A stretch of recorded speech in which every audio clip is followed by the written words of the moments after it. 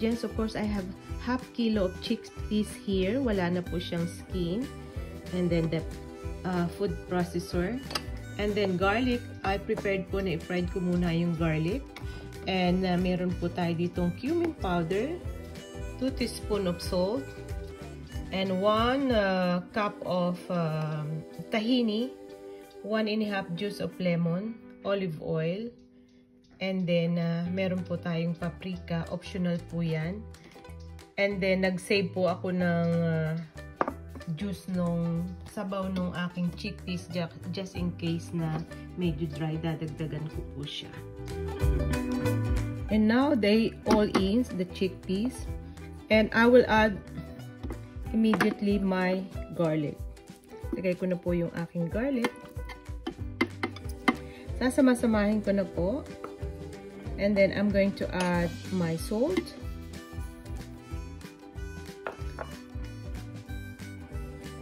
And then, the juice of the lemon.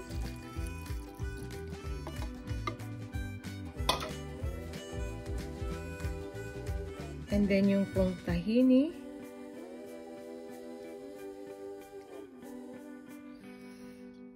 Ayan.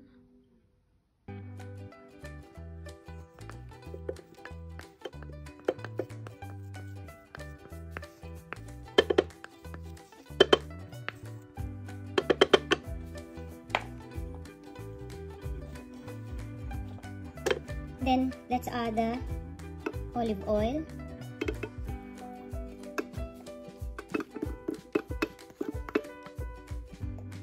And then, let's do it!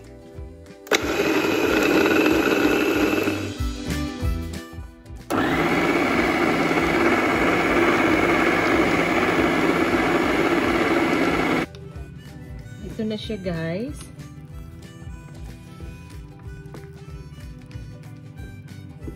Iraran ko ulit siya for another 1 minute.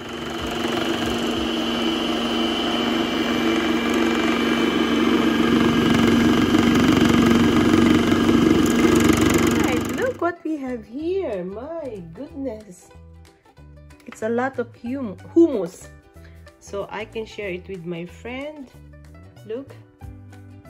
Oh my gosh.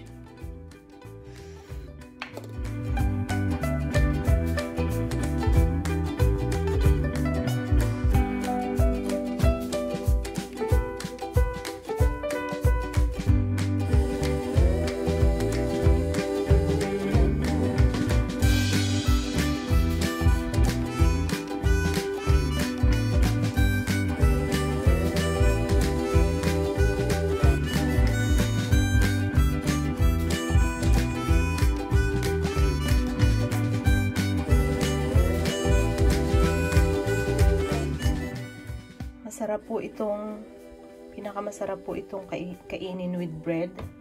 And yung mga vegetable, ididip nyo. Ayan.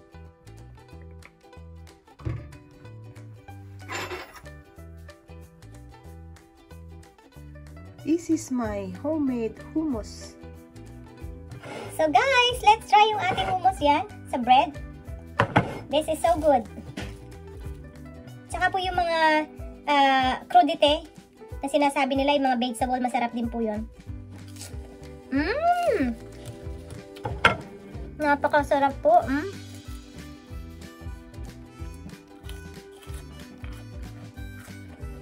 Napakasarap.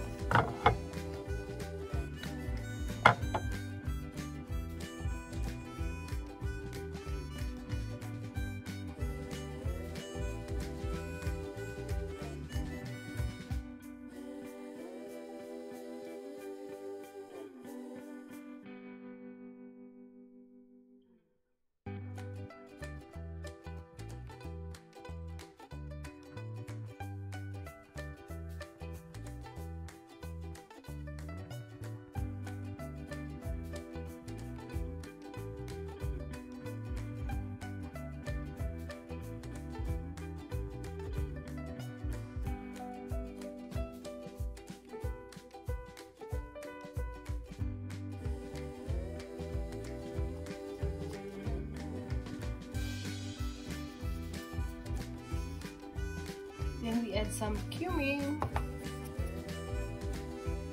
And then some olive oil. Voila.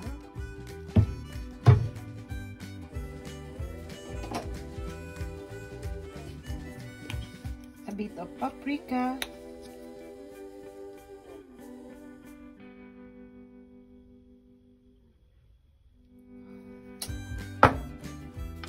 Go guys, my homemade hummus.